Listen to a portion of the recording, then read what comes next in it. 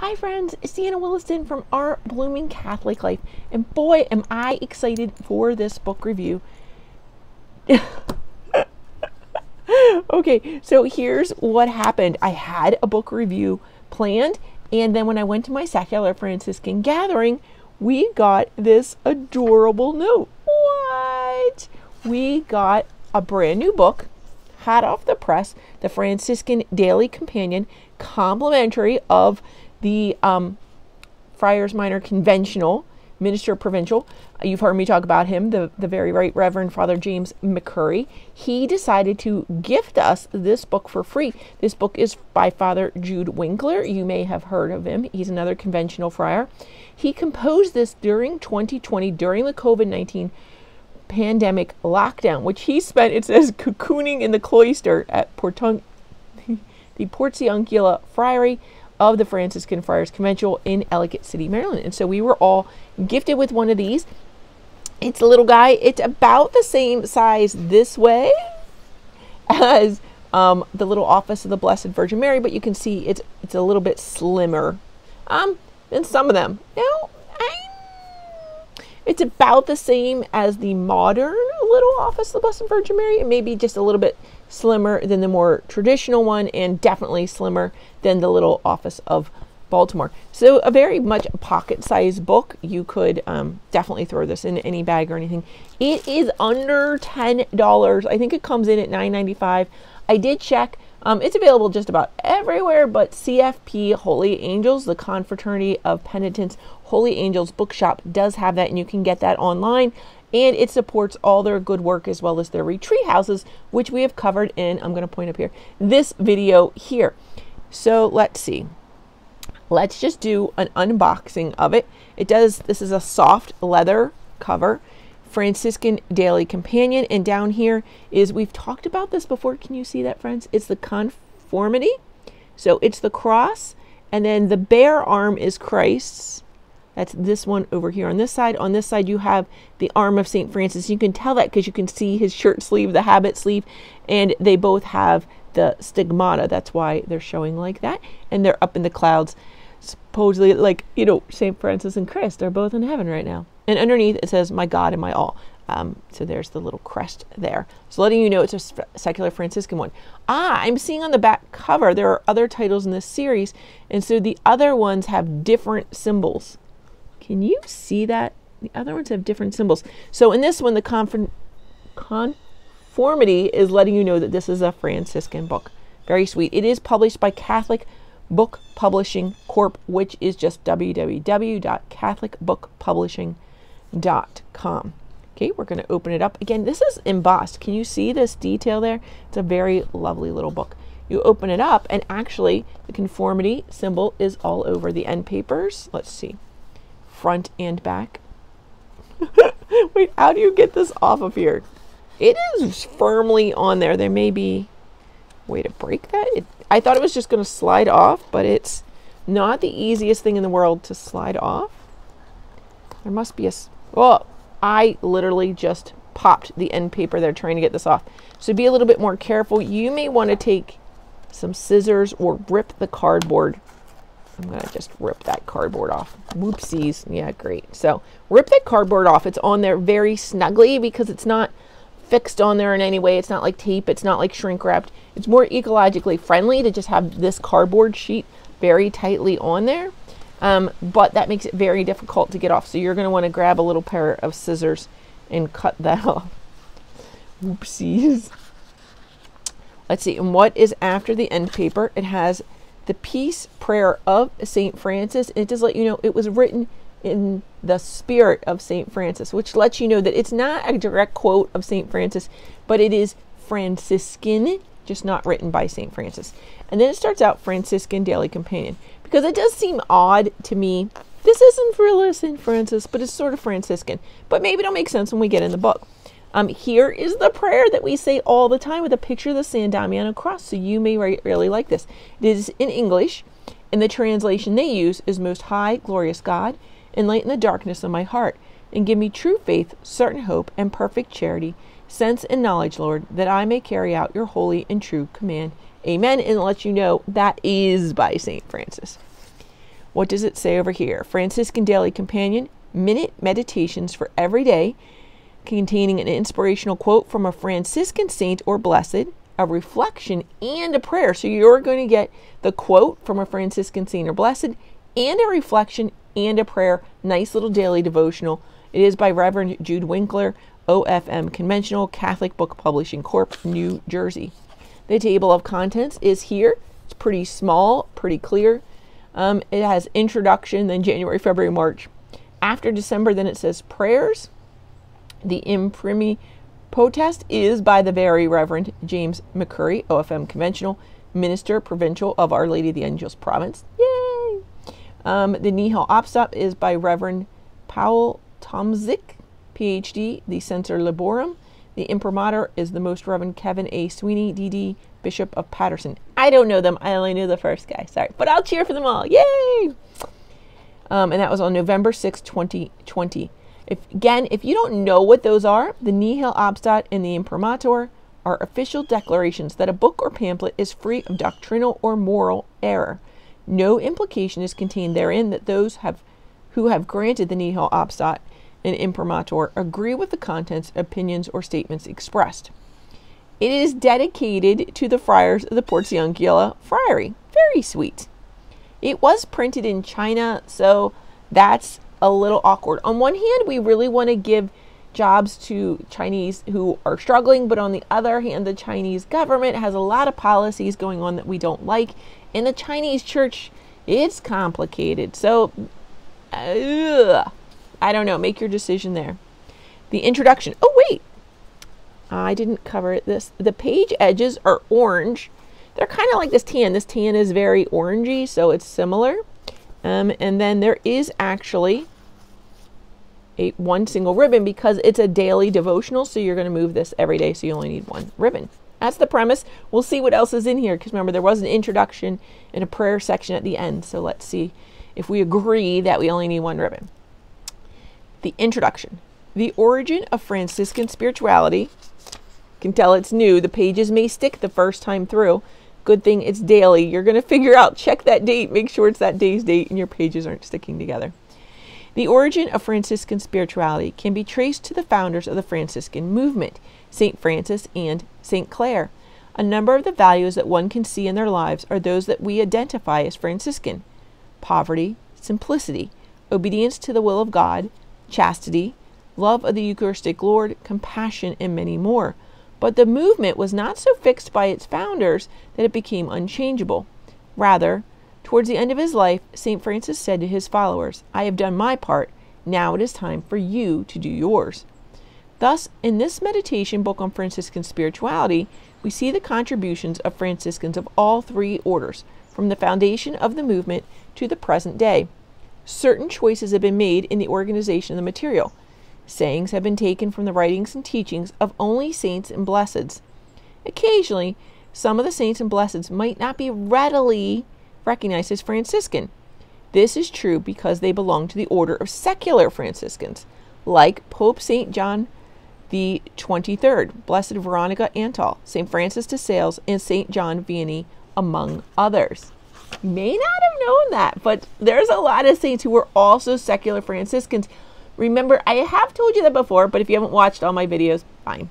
So lay people can be secular Franciscans, but also diocesan priests. So if a priest is not already in a religious order, he may join the secular Franciscans. We used to just be called the Third Order Franciscans, but then so many groups ended up going back to monasteries, back to friaries, back to cloisters.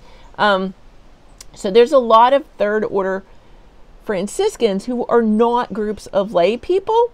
So that's why the change of the name kind of came about, to remind us that we're both in the world but not of the world. We're also not one of the more religious orders that are like all men or all women living together, that sort of spirituality. Did that make sense? Yeah, it's confusing to even us in the family. We're just a blended family. Go with that. But so if a priest was a diocesan priest, he may have been able to join the secular, what's now called the secular Franciscans, as well as there are some saints who were secular Franciscans first and then went and founded their own orders. So that happened too. Sayings have at times been slightly abridged in order that they might fit the space allotted. Care has been taken so that these adjustments do not change the sense of what the author intended.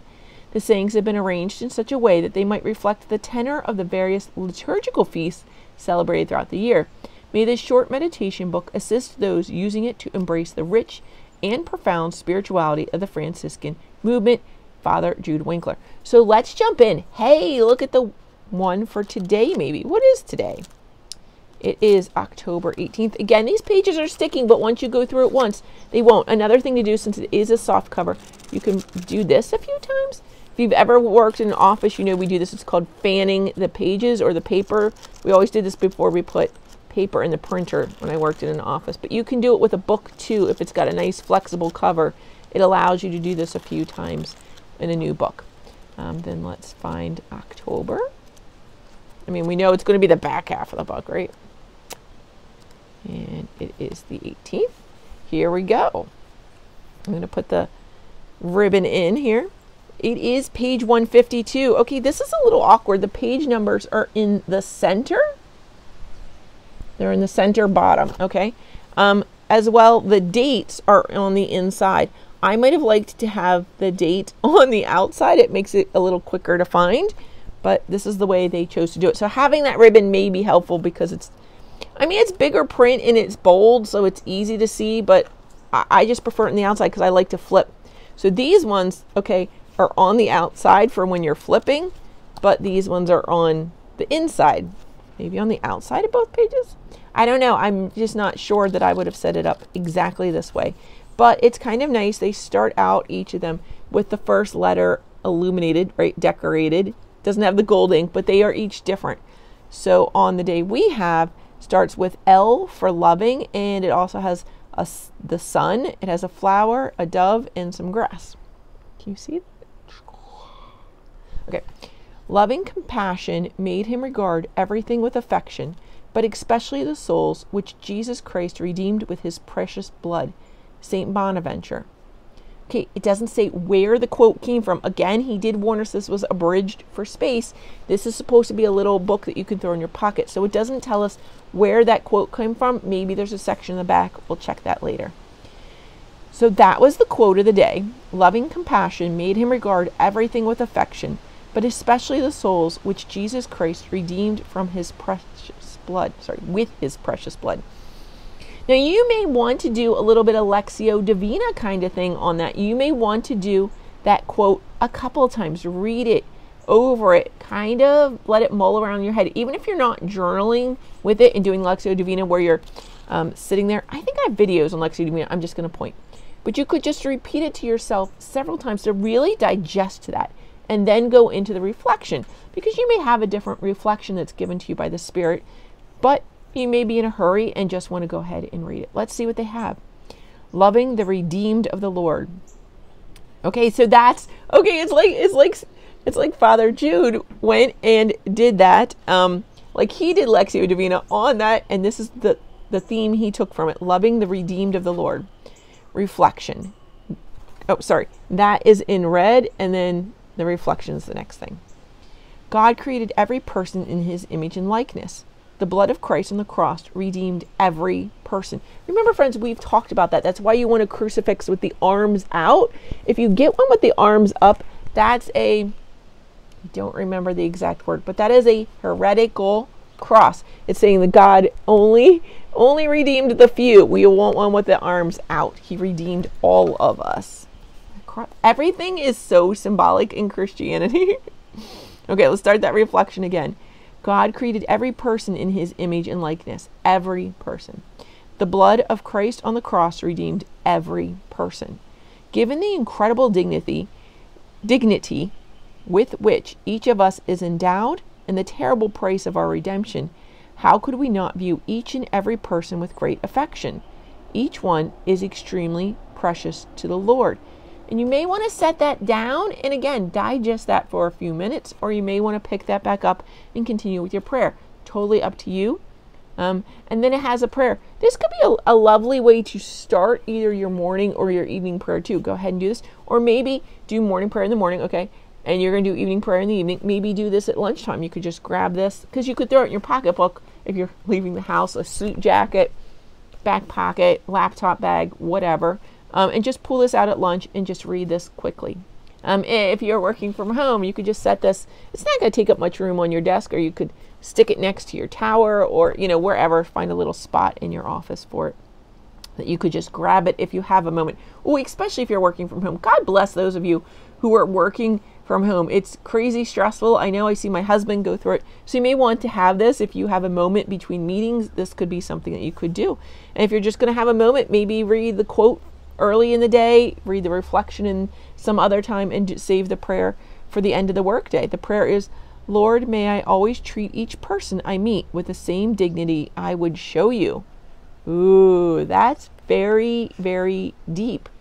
Because then you have to contemplate, what is the dignity that you would show Christ? And that gets to that whole conversation I was having with somebody the other day who said, that whole communion on the tongue, communion on the hand conversation. He's like, I think the apostles had communion on the hand, and if it's good enough for them, it's good enough for me. That's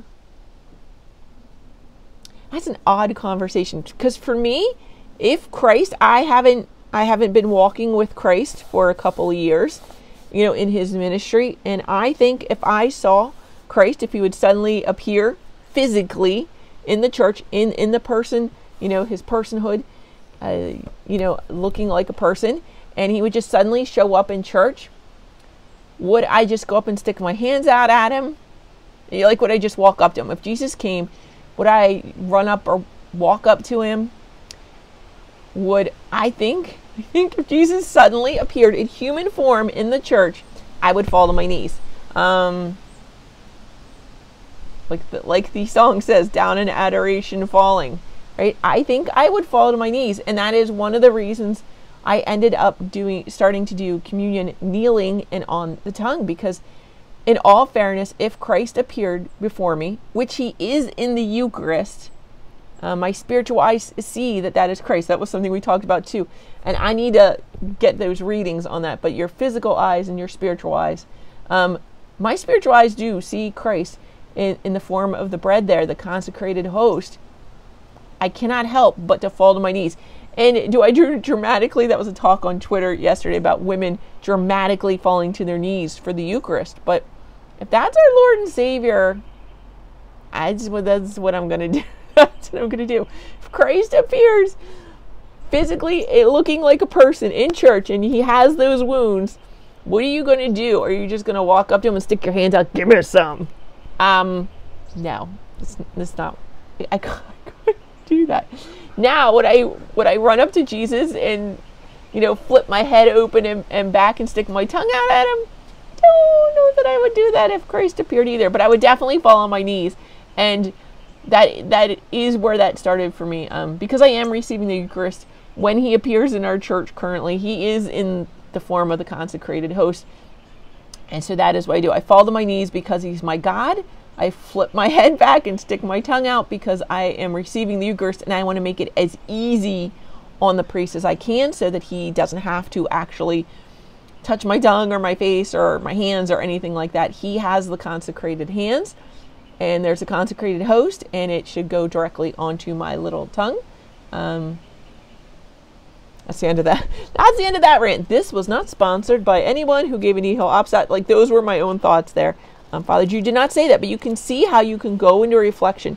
So if I'm showing that dignity, that reverence to Christ when he's among us, I'm not going to fall to my knees in front of every person, but they are the body of Christ still.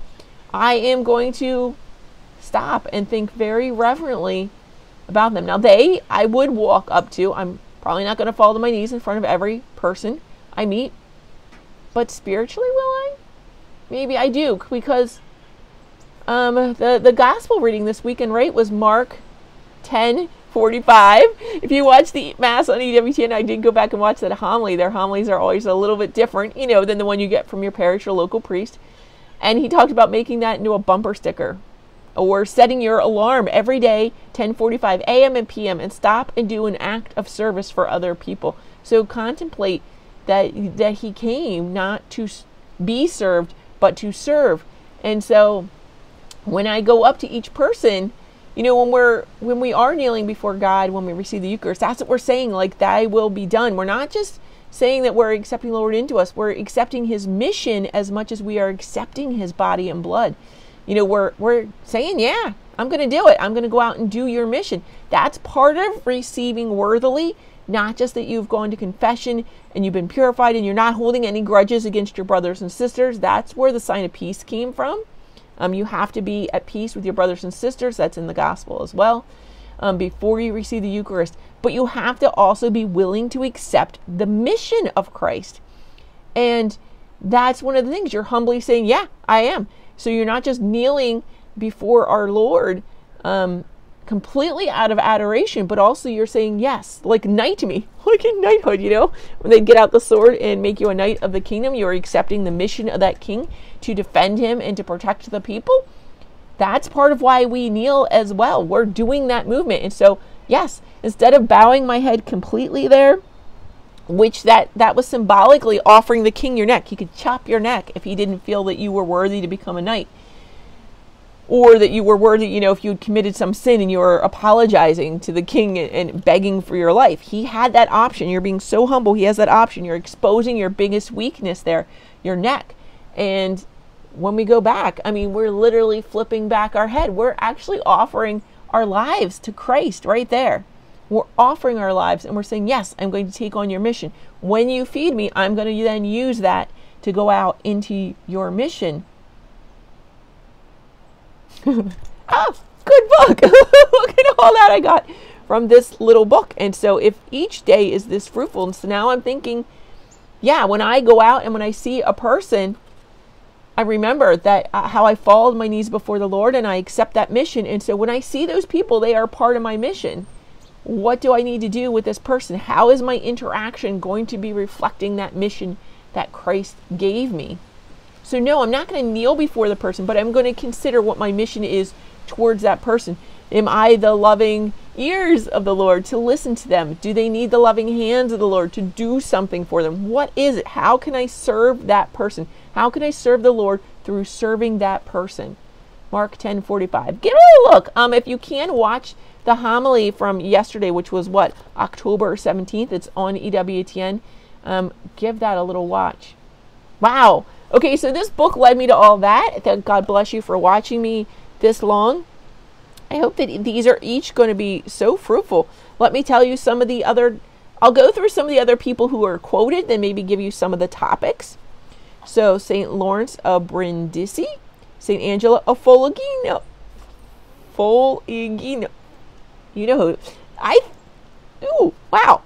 St. Bridget of Sweden, St. Anthony of Padua, St. Maximilian Kolbe, St. Francis de Sales, Blessed Giles of Assisi, St. Francis of Assisi, St. Clare of Assisi, St. Bonaventure, St. Fidelis of Sigmaringen, Blessed Andrea Giacinto Longin. Sorry. Let's flip. Blessed Giles again. Oh, St. Francis Anthony Fasani, St. Bonaventure. So I'm going to be learning a lot of new saints and some old friends. Like here's St. Marian Cope again. St. Pius of Pietrelcina. Can we just say Padre Pio? Okay, now I'm going to flip towards the beginning and look for some of the themes of the day. Oh, well, one theme is the Feast of Blessed Agnellus of Pisa. And the quote is not by that person. The quote is by Blessed Miguel Tomaszek. So why is the feast a theme? I don't know yet. We'll find out. The Spirit teaches us how we should pray. Do anything but sin. Oh, how much God loves us. Love and poverty. The mysteries of our faith. When we cannot pray. Peace in the midst of chaos. Committing oneself to conversion. Our Lord is always there. Our value before the Lord. So you can see these are lovely. I'm going to show you some more of the little symbols here. You can see the artwork. Right, the flames of the Holy Spirit. Oh, that's another flames of the Holy Spirit. Oh, they're both W's. So maybe they're by the letter. There's the lamb again. There's the crown and the scepter on the eye. So maybe they're by the letter, which symbol you get. Yes, they do seem to repeat. Okay, so there's one per letter. Right, there was also a section in the back on here on prayers. What was that? Oh, it looks like it's not terribly big. Remember, the pages may stick together the first time you're reading, so give me a second to get through these. So after the 31st, December 31st, you flip. So there's not something suddenly saying prayers. It just starts into them. There is the Canticle of the Creatures, and there's a lovely image of St. Francis with the animals. And then the Praises of God. Is that it? And then other outstanding books in this series. Let me see if that's the prayers. That Canticle of the Creatures is on page 190. Is that what it's saying? Prayers, page 190. So it's just the Canticle of the Creatures, which takes up 2 pages. And then the Praises of God. Ooh, friends, I know I love Father Jude. I love the Friars, but here are some typographical things I don't like. Hyphenated words at the end of a line. I would rather that came down, because look, the only thing on this line is DOR, which isn't even a whole word. I would have brought the splendor down. So who's ever doing the typeset on these, I would choose to do the layouts a little differently if I was the editor. Yeah, I would have broken that up differently. And there's a couple of them, like this one, colored flow, and you might think it might be flowing or something, but it's flowers. It's just a little awkward. I didn't see that in the main text. Oh no, it's here, because here's convince, C-O-N, and then vince. They even broke up the word enunciation. That is awkward if they ever do a second edition or more of these. I know they say it's for space and they're trying to keep the book down to a minimum, but those hyphenated words are very awkward, and they're very difficult for people who have any kind of reading disability or English is not their first language. So I would probably try and fix those and see if it really changes the length of the book, because they really are trying to stick to a very firm half page, right, for each of these. So that's got to be incredibly difficult, but I might figure out a different way to do that. Maybe not have 2 separate paragraphs for each reflection. Maybe just put them in one paragraph. Because, I mean, the paragraphs are like 2 sentences, and then the next one's 1 sentence. Or this one over here is 3 sentences, and then 2 sentences. So the normal standard for a paragraph is like 3 to 5 sentences, so maybe they could realistically put those all together in a paragraph. It's a little awkward to make the reflection 2 paragraphs. That is how I would save spaces. I would make the reflection all 1 paragraph and get rid of those hyphenated words, because this is super awkward. And maybe they did that because maybe there was too much space when they made them all into 1 paragraph and they felt it was too much space. I don't know. That's a bit awkward. And honestly, these are tiny, tiny details that I would fix. Yeah, it's in the quote. The more a soul becomes like Immaculata, the more it becomes moth of Jesus in its heart in a supernatural fashion. St. Maximilian Kolbe. He's not talking about Mothra. It was mother, but it was hyphenated. And because, see how that's set? Because it's one of the inset quotes. You have the moth, and then you have the number, and then you have to come way over here to get the little So that's, yeah, would not be my first choice. And there is space down here at the end of that quote, so I feel like it could have fit if they really tried. I don't know. So I love the content. The layout is a little, just little typographical things that I would have changed. And I definitely learned my lesson. You're going to want to cut or rip this off. Don't try and slide it off. You may end up damaging your book slightly. Yeah, so now there's a little tear in my book, and that makes me sad. There is a ribbon in here if you want to be able to flip back quickly to the Canticle of the Creatures. Since there's only 2 prayers, I don't think you need a separate ribbon, because it's only, look, here, this is end paper that has the other books by. So all you have to do is flip like 1 page to get to page 190 with the Canticle of the Creatures. So the prayer section is just those last 2 pages. They're so far at the end of the book, you're not going to need a ribbon for them. And again, remember there were prayers at the beginning as well. So you don't need a separate ribbon, the 1 ribbon, all good. Whew, it was a long review. I hope you have stuck with us. Let's say our prayer before the crucifix 1 more time. Actually, let's say the prayer of the day just so we remember it again. In the name of the Father, and the Son, and the Holy Spirit. Amen. Lord, may I always treat each person I meet with the same dignity I would show you. Amen. In the name of the Father, Son, Holy Spirit. Amen.